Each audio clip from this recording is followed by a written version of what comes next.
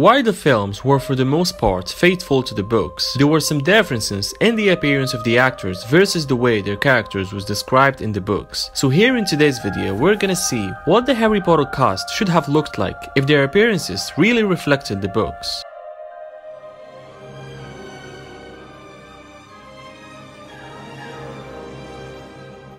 Starting first with Harry Potter, everyone's favorite hero is described often throughout the books, with his primary introduction in Harry Potter and the Philosopher's Stone giving the most information. Harry had always been small and skinny for his age. Harry had a thin face, black hair, and bright green eyes. He wore round glasses held together with a lot of scotch tape. The only thing Harry liked about his own appearance was a very thin scar on his forehead that was shaped like a bolt of lightning. The movie Harry has the dark hair described in the books, and for the most part, he wears it in the same style. However, in Deathly Hallows, J.K. Rowling notes that his hair had grown to shoulder length due to his time for searching for Horcruxes, something that didn't happen in the films. The other obvious difference between book Harry and film Harry is the blue eyes, which don't match Harry's green ones in the book.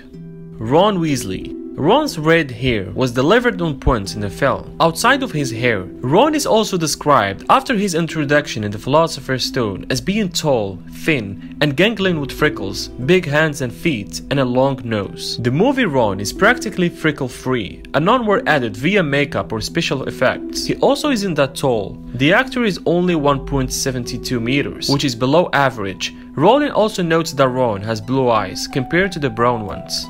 Voldemort. Rowling writes in the Goblet of Fire that Voldemort is tall and thin, with a face whiter than a skull, with wide, livid, scarlet eyes, and a nose that was as flat as a snake's. Everything was on point in the movie. However, for some reason, the film decided not to go with scarlet eyes for Voldemort, instead going with the actor's natural blue eyes. Young Tom Riddle in the movies is also similar to Riddle in the books. The character is described in the Chamber of Secrets as being a handsome teen, with jet black hair and dark eyes, which works with the version of the character in the films.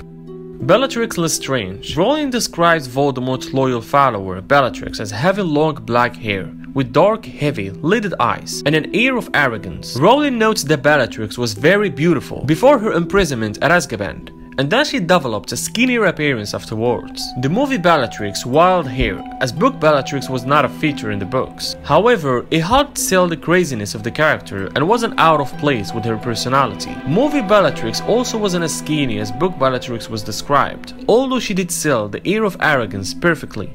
Dumbledore. In the Philosopher's Stone, Rowling describes Dumbledore as a tall, thin, and very old, judging by the silver of his hair and beard, which were both long enough to tuck into his belt. His blue eyes were light, bright, and sparkling behind half-moon glasses, and his nose was very long, as though it had been broken at least twice. Two actors took on the role of Dumbledore, and both looked pretty close to the headmaster description in the book. Richard Harris, who played Dumbledore in the Philosopher's Stone and Chamber of Secrets before his death, had hair that was more white than silver, and his eyes were a darker blue. Other than that, however, his portrayal was pretty spot on. Michael Gambon, who took over the role in Prisoner of Azkaban, had a beard that was probably a few inches too short to be tucked into his belt, and his eyes were brown instead of blue. Still, both he and Harris did the character justice.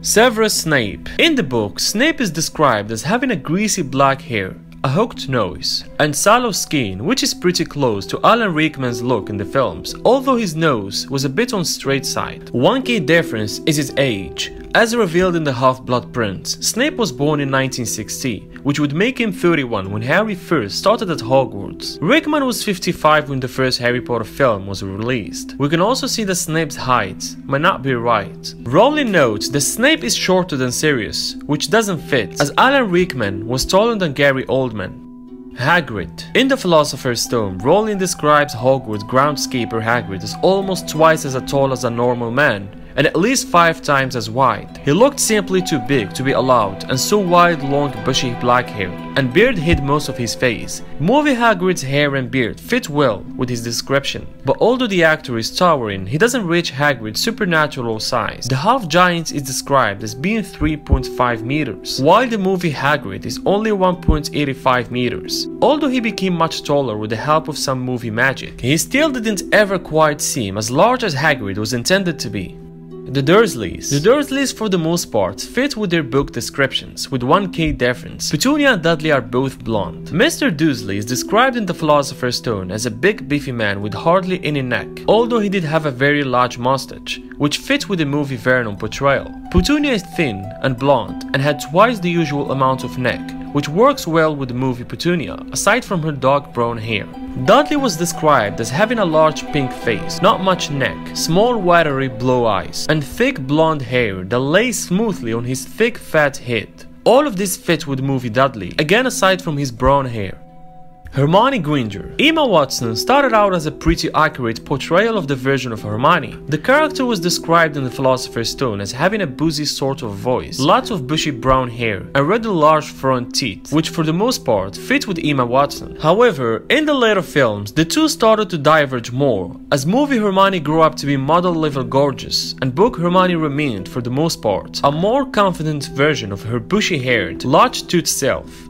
Although the books did include some of this transformation, Rowling notes in the Goblet of Fire that Hermione had done something with her hair. It was no longer bushy, but sleek and shiny. The reduction in the size of her front teeth was more noticeable than ever. Emma Watson is probably more gorgeous than Hermione was ever intended to be. Luna Lovegood. Luna is described in the Order of Phoenix as a dirty blonde with straggly waist-length hair and a very pale eyebrows and bright eyes that give her a permanent surprised look. Her eyes are later said to be grey. Movie Luna has light blue eyes, not grey, and her hair in the films were closer to platinum blonde than dirty blonde. However, the actress' brilliantly loopy portrayal of the character more than made up for any small differences in the appearance. Ginny Weasley. Rowling described Ginny as having bright brown eyes, with flaming red hair, worn as a long mane, which is mostly fitting with the actress, except the eyes, which were green-blue. Another difference lies in the similarities between the Weasley siblings. While movie Ginny had no resemblance to her movie siblings, past their shocking red hair, the books say Ginny is supposed to look a lot more like her brothers.